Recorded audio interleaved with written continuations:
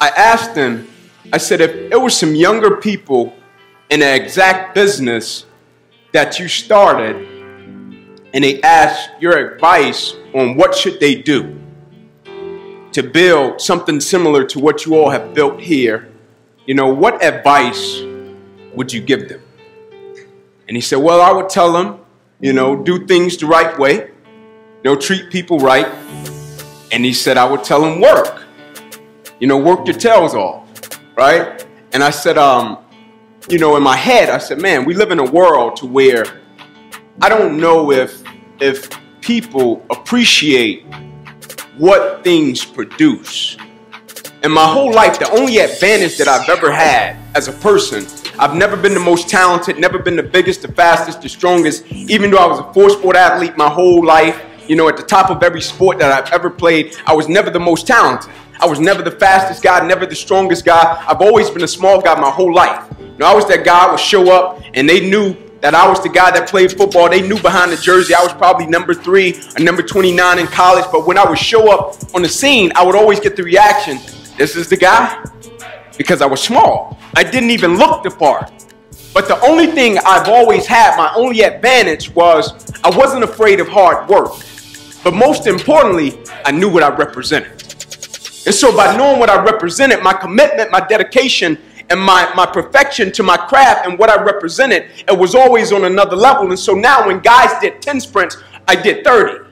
Because I knew I was working for something greater than myself, and what I represented was always greater than myself. And for example, 2 weeks ago, I was with a kid downtown Atlanta. And I took him downtown, and me and my wife, we have a foundation. It's where we work with homeless shelters. We've adopted 3, right? And we work with kids, teenagers, right? We take them, we put them in uncomfortable situations, and we challenge their perspective and their thought process about life. So it was this 15-year-old kid. He had been acting up in school, giving his mom problems. He hadn't seen his father since he was born, basically. And I take him downtown Atlanta, and I take him right under a bridge. And so now you got Turner Field, you got where the Falcons play, where the Hawks play, you got the world of Coca-Cola, you got a jail, you got these successful companies, you got people going to work, got the briefcases, doing their thing, you got life happening. And then you got under a bridge, you got a gentleman, a grown man, sound asleep, cardboard box, sleeping, as if a person would be in a bed sleep. And I looked at the kid and I said, do you think he planned to be there? I said, do you think when he got of age at a certain point in his life, do you think he said, man, one day I'll probably be sleeping under a bridge on a cardboard box? The kid said, no. I said, what do you think happened? The kid said, I don't know. What do you think happened, eh? I said, I think life happened. He said, what do you mean life? I said, I think at a certain point in his life, he was excited, he was jacked, he enjoyed something. He was a part of something special, something had a legacy attached to it, whether it was his family, whether it was a dream, a goal, an aspiration. I think at a certain point, every day he got up, something he represented, he got excited about it, he was driven, he was committed, he was dedicated about it, he was stoked about it, he was jacked about it. But I think at a certain point, life made him forget what he represented. And life stole his joy, his peace, his happiness. Life stripped him of that drive. Life took that dedication, that commitment, so much so to the guy that was once driven, to the guy that was once happy and excited about what he was a part of and what he represented and the legacy that was attached to it. That same guy ended up sleeping under a bridge. The only advantage I've ever had, everything I encountered and everything I ever hit in my life, I understood what I represented, and life will never take that away from me. And so on September 9th, 2006, when I'm 8 games away from being a projected first-round draft pick, and my life changed overnight, something I had been working for since I was 7 years old in a park with my mother, watching her sit in an old beat-up Buick Regal when she had me at 16 years old, and she took me back to a 2-bedroom home, 14 people, sleeping on the floor with roaches and rats, and missing meals when I was a kid. It was times when I went to practice, I hadn't even eaten. And guys would be out there complaining, and the only thing I was working on was my work ethic and my drive and my dream and my goal to get to where I was trying to get to. And I knew if I would have stopped in that moment, I would never get to where I was trying to get to. I would really miss meals. And I'm working toward this dream and this goal, and I finally get to the point. I could smell it, I could taste it, I could see it, and I'm a part of something. I'm a part of something like a Southern Motion, but it was University of Tennessee. I'm a part of a game to where I got my guys. right? And we go and we work every single day. We show up 5 o'clock in the morning. We're working towards something. We got an element of collective character. We got an element of responsibility, accountability. We got an element, man, when I tell you I got your back, I got your back. When I tell you I care about you, I care about you. When I tell you I love you, I love you. I was a part of something.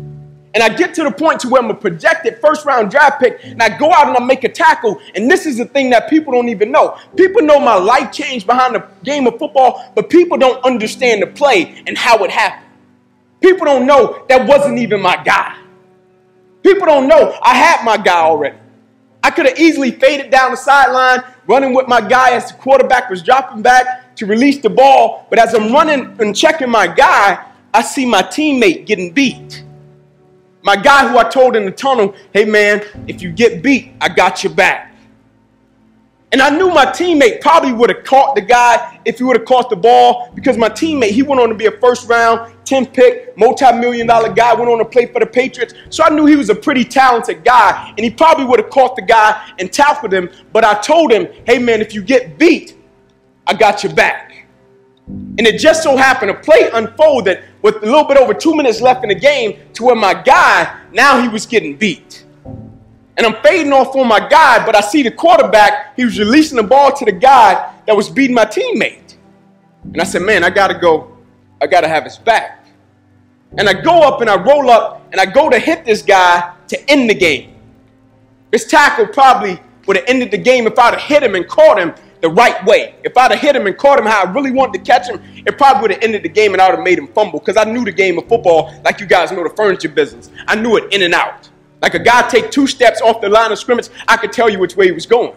A guy would cut inside, I could tell you it's only about 3 things he can do out of this formation. Like I knew it in and out. And so I knew if I'd have caught him in the right location at the right time, I'd have popped that ball out. But it didn't work like that.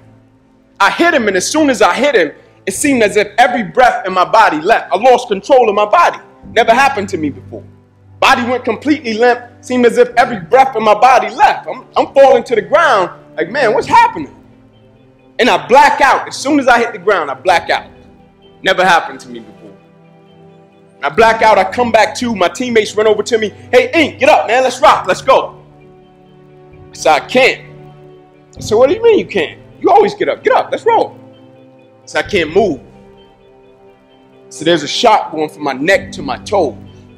I can't feel anything. The shock eventually left, and it stayed in my right arm and hand. I remember as I was lying there, they were bringing the spine board out. They put me up on the spine board, and as they're wheeling me off the field, I looked up to the sky and said, surely nothing has happened in this moment that can alter my life. This is what I love to do. They get me over to the ambulance. They said, man, we're going to take you to the hospital. Run some CAT scans. We'll bring you back into your room. We'll tell you what's up. I said, all right, cool.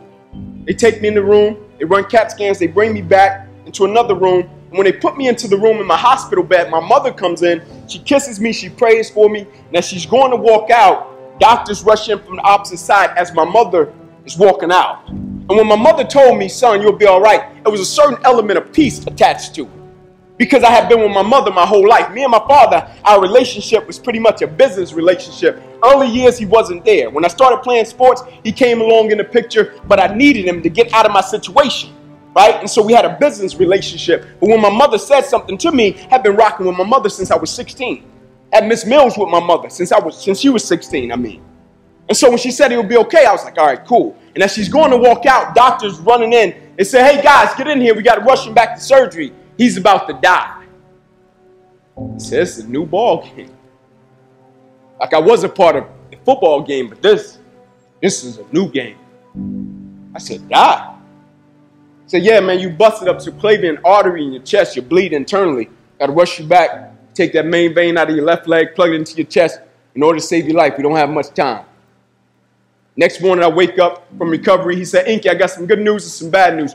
Good news, we saved your life. I said, thank you. Bad news is you got nerve damage in your right shoulder. I said, all right, cool. He said, we got to send you up to the Mayo Clinic, Rochester, Minnesota. I said, all right, cool. He said, but the problem is, you know that dream of going to the NFL? I said, yes, sir. I'm close. He said, strong possibility you probably can never play the game of football another day in your life. I said, no way. I said, I don't know if you know how hard I worked for this. Like, I don't know if you know, I've been working since I was 7 years old. Like, I didn't start out playing football saying, man, I just want to go to the NFL to make it. Yeah, I want to go to the NFL to take care of my family, give back to my community. But the way in which I started playing the game, I started playing in the street, and I would be bloody. My mother didn't even sign me up to play. The first white guy I ever met in my life signed me up to play football. A guy riding down the street in a blue pickup truck. Never forget it. My guy, love him to death. Pulling down the street in a blue pickup truck, pulls on the curb, steps out of his truck, walks up in the middle of our game. I'm standing there bloody, tackling football in the street. Guy walks up, Trey Hurst, never forget it. My uncle's on the corner, they're drug dealers, in prison right now. They take off running. My Uncle Bobo serving 40 years in the federal penitentiary. He looks back, he said, Inky, don't talk to him. He thinking the guy's the cop. Coach Trey, nicest guy in the world. Walks up, he said, man, would you kids like to play football on grass? I said, man, I would love that. He said, go in the house and get one of your guardians. I ran in the house. My Uncle JJ had married into the family. I said, hey, Unc, man, it's a guy outside. Will you please come and talk to him? Uncle said, sure. Uncle comes outside. Coach Trey said, listen. He said, I don't even supposed to be over here. He said, I brought a kid home. His mom asked me, could I bring him home? I brought him home. He said, I rode down the street. I see these kids playing football in the street. They're bloody. He said, you could bring him across town. I got a lead. Y'all can sign him up. Think it'll be a great opportunity for him. Uncle said, sir, we greatly appreciate it. Hate to tell you, we don't have the money. And I'm standing in front of him because I really want to play. And he said, I hate to tell you, but his mother said she definitely doesn't have the money. She's at work at Wendy's right now. I'll never forget that coach looked at my uncle. He said, I tell you what. He said, y'all bring him to the park. So here's the address. He said, not only will I sign that kid up, he said, I'll sign every kid in the street up to play. They brought us to the park the next day. He signed every last one of us up, and it changed the trajectory of my life. The second person I saw in the hospital after they saved my life, that coach that signed me up to play ball when I was 7 years old, crying on my mother's shoulder. The person my mother called on Christmas when me and my family got robbed, they put a 9mm and a 45 in my face when I was 15 years old. That coach that signed me up to play ball when I was 7 years old. And so what I was telling the doctor was, Doc, I got to give some people a return on their investment. Like, this can't stop right now. Now, I'll never forget, I said to him, I said, I never cheated. I said, I never cheated. I was taught you work for something, the result will be what you want it to be. Like, I never cheated. Like, nobody had to worry about me cutting corners. Like, a coach could give me a workout, I'll go do it. If my teammate would try to cheat, sometimes I'll complete my guy's workout. Like, I never believed in it, right? Because I knew every time I cheated, it was a possibility and an opportunity for me to become weaker. And so I never believed in cheating. I never believed in the mentality behind cutting corners and not facing a challenge. Because I understood if it didn't challenge me, it wouldn't change me. I said, man, send me up to the Mayo. My career can't be over. I worked too hard. And I go up in the Mayo Clinic, and I'll never forget. I walk in the room, and there's 3 doctors. And they come in, and they say, hey, Ink, here's the deal. We're going to cut to the chase. It said, you have torn all the nerves in your brachial plexus. I said, what's that? It said, it's the nerve roots that go from your spine and controls your shoulder, your arm, and your hand. It said, it goes into your spine like this. You've ripped them all out. They can't go back in. It said, we hate to tell you, but football career, it's out of you. It said, your shoulder, your arm, your hand, never be the same again. It said, here are your surgery options, Ink. We could take a muscle, back of your left leg, plug it into your right arm, possibility, weak left leg, weak right arm the rest of your life. We could take a nerve out of your left arm, reroute it up to your chest, down into your right arm, possibility, 2 weak arms the rest of your life. We could take a nerve out of your left rib, reroute it up to your chest, down into your right arm, possibility, breathing problem, weak right arm the rest of your life. By the way, tell us what you want to do at 8 o'clock in the morning. Next morning, I walked into the office. They said, what option did you choose? I said, no disrespect to you. Cut me where you got to cut me. I guarantee you, if I don't die, I'll be fine. They said, you got to choose an option. I said, no disrespect to you. Cut me where you got to cut me. I guarantee you, if I don't die, I'll be fine. And what I was telling them was, Doc, you got to take my life before you take my drive, man. I'm not a light switch person. Like, I don't turn it on and turn it. Like, I could play you in checkers. I'm going to try to destroy you. Like, I could play you in a game of, little pitch and hold, a little thing. I'm going to try to destroy you. It's just my mentality of just going all in everything that I do. And what I was telling him, you can cut me wherever you got to cut me. If you don't kill me, you will not stop me because I know my mentality and I know the way I'm wired. I don't turn it on and turn it off. But as life would have it, they cut me 6 times down my left thigh. One time across the left side of my neck, one time across the right side, twice through my right ribs, cut out my right pec, bottom of my armpit, bottom of my hand, 350 staples in my body, bandaged me from my neck to my knees. And they come in my room the next day. They said, Inky, we're going to get to know each other really well. You'll be in this hospital next 40 or 60 days. On the 3rd day, we were leaving the hospital. And as we're leaving and the doors were opening, he said, you broke a record. How did you do it? He said, nobody has ever gotten out of here in under less than 40 days with a surgery of that magnitude. I said, Doc, I just didn't feel as if I had the right. He said, what are you talking about, had the right? I said, I just didn't feel as if I had the right to stop. Like, I just didn't feel as if I had the right not to show up and give everything out. Like, I just didn't feel as if I had the right to not press forward. Like, I just felt as if the people that I represent and the people that had invested in me and built the gentleman that you see called Inky, it's a lot of people that go into the, like when they were out there telling me, man, I admire what you've been through. I admire the place you've gotten to in life. And I told them, I said, there was a lot of people that helped me. And I take those spirits with me every day. Like, Maya Angelou has a quote that says, I come as one, but I stand as 10,000. Meaning I had made a vow to a lot of people. I had made vows to a lot of people about what I would do and what I would represent. And when I tell somebody something, I don't take that lightly. Like if I tell you I'm going to give you everything I got, you can bet your bottom dollar I'm going to give you everything I got. If we're walking somewhere and we end up in an alley and 10 people come in the alley and they're trying to rob us and I tell you, hey brother, we're getting home. And I'm not running. My word, it means something, and whatever I got to go through and accept and be a part of in order to make it happen, I'm willing to go through. I'm committed to every single aspect of my life. And I was taught commitment is staying true to what you said you would do long after the mood that you said it in has left. Because we say things when the mood is right? But when the environment and the mood changes, we back off of it. But I have made a vow to a lot of people, not only my teammates, I made a vow to everybody that had ever invested in me in my life that I would finish what I started and I would complete my mission every single day. And by completing my mission in life every single day, I mean I will empty my bucket and give every aspect of my life, every single bit of Inky Johnson. I may be crazy, I don't know, but I just believe my 5-year-old son and my 6-year-old daughter, they deserve the best version of me.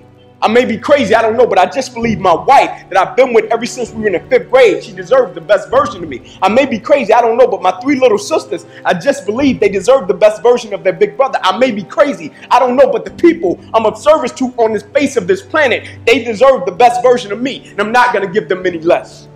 See, the thing I understand about business, I might not know much about the furniture business, but I know a lot about the people's business.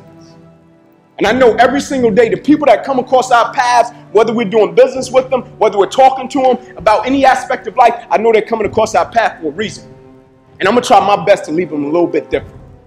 The only reason I kept pressing forward, the only reason I didn't stop was because everybody that I met and everybody I came across, I knew they were looking at my perspective about life. And if I can keep pressing forward, they may encounter something that they may face and they want to stop. And the first person that will pop up in their mind, man, if Ink pressed forward and Ink kept going, surely I can do it. And so the next week I was back at practice with my teammates, my guys that I work with.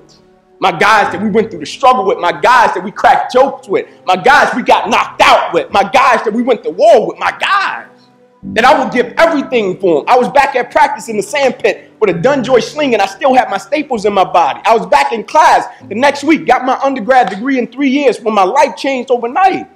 I never stopped. I never missed a beat and my life changed. And people ask me all the time, how did you keep pressing forward? Like the video that you all saw, I want to give you the backdrop to how it happened. ESPN called me. They did a story on me this past summer. But they called me one day, and I picked up the phone. They said, is this Inky Johnson? I said, last time I checked, I'm Inky Johnson. They said, is this the same guy that said if you could change what happened to you, you wouldn't? I said, absolutely. They said, it's our understanding the game of football meant the world to you. I said, at one point, it did. They said, it's our understanding that your family was banking on you making it to the NFL so they can have a better way of life. I said, yep, that's correct. They said, we're coming to see you. I said, all right, cool, come on. They said, but we don't want to see you in Atlanta. We want to see you in Neyland Stadium on the exact yard line where your life changes. The same time of day. The only thing that won't be present is Air Force's team. All right, cool. And so they take me to Neyland Stadium. They put me on the exact yard line where my life changed. They said, now tell your younger self why you wouldn't stop your injury if you could. If you could be in the NFL right now making millions of dollars, tell your younger self why you wouldn't change that situation if you could. And I say the reason I wouldn't change it, believe it or not, it has nothing to do with me. Like on a personal level, he thought I was going to say, because of the man that I've become, the perspective that I've acquired, my faith has been fortified. He thought I was going to say something like that. I said, no, it has nothing to do with me. It has everything to do with the lives that have been affected by the result of the process and the thing that I represent in the world. What my spirit represents when somebody see me, they think perseverance. What my spirit represents when somebody see me, they think don't quit. What my spirit represents when somebody see me, they think that's a quality individual right there. What my character represents in the world. And every single day we're putting something out like that represents something. When people see that, they think it's a thought that comes to the mind. When he said gold standard, he gave me that, I felt a certain type of way. When he gave me the gold standard, I felt a certain type, I felt different. Gold standard, I felt like that went with me. Because I think in what I do, the line of business I'm in, I'm the gold standard. Because I don't compromise. And every single day, I'm going to give you my very best. You can bet your bottom dollar. Every single day, I'm going to bring that gold standard to life.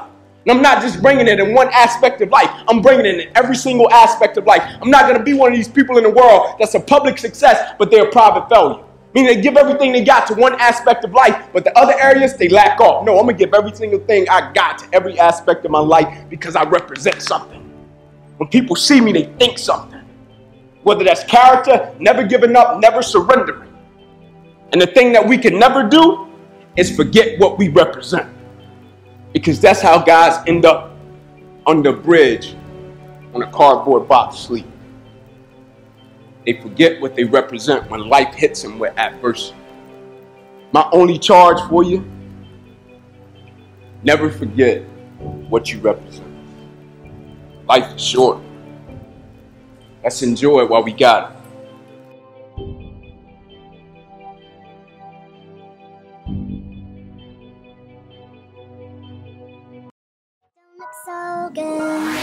Ha baby, sina një lately, shkundu muj së pom, edhe dhe I treti. Sanet po ndrojnë të më nuk ka një njeti. Fajo është jam, jam a jo bashikejt.